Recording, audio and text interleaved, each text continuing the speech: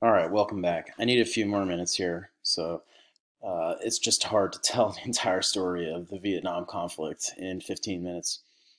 So, what I was describing last time, where we left off, was that in the election race of 1968, which had been hugely controversial, Robert F. Kennedy ran against Richard Nixon, was probably ahead, and then was assassinated. And Nixon took office, promising to reduce the scope and size of the Vietnam conflict and to get the United States out of Vietnam.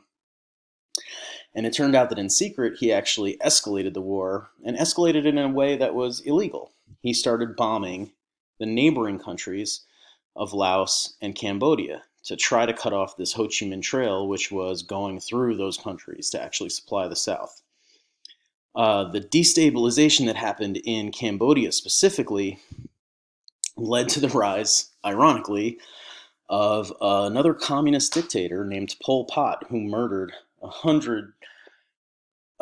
thousands and thousands. I don't know if it was hundreds of thousands, but he murdered thousands of his own people in massacres that were, Cambodia came to be called the Killing Fields during this period.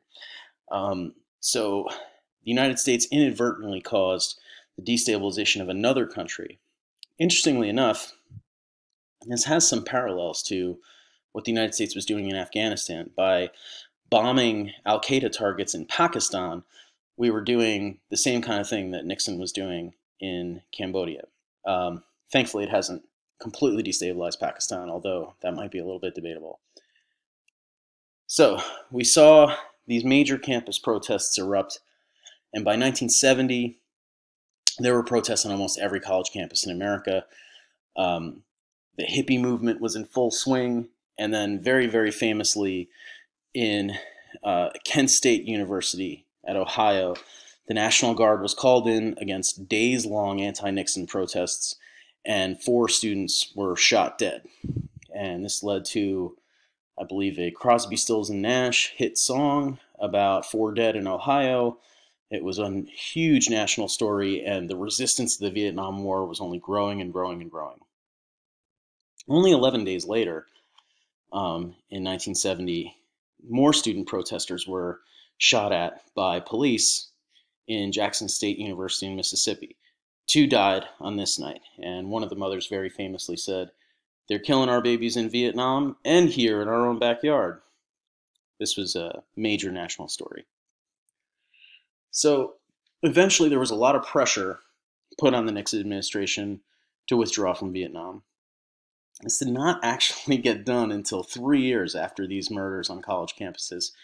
By 1973, finally, South Vietnam was promised by the Nixon administration continued support with their military specifically if they would agree to a ceasefire. So eventually, there was an end to the hostility with the United States in 1973.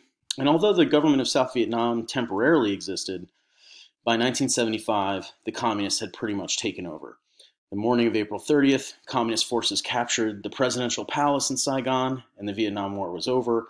Vietnam became one unified country under the Communist Party, and today it is still one unified country. So unlike North Korea, which did remain divided in a northern communist state and a southern non-communist state, Vietnam successfully ousted the United States. Again, the only war that the United States has ever lost or surrendered. And this left a lasting legacy. So, I wonder if you could respond in the comments. What did you think were the most interesting or shocking aspects of this conflict? Are you surprised that the United States was meddling in the affairs of another nation, like we talked about in the Cold War unit, basically had a democratically elected leader pushed out of an election through election rigging, and then supported a terrible dictator who eventually they turned on and had assassinated? So it begs a very interesting question. What if the United States never did get involved in Vietnam? Some things may have been really, really different in history. You can never really answer those what if questions. But anyway, leave a reply or submit an assignment and let me know what the most interesting aspect of this presentation was to you. Take care, everybody.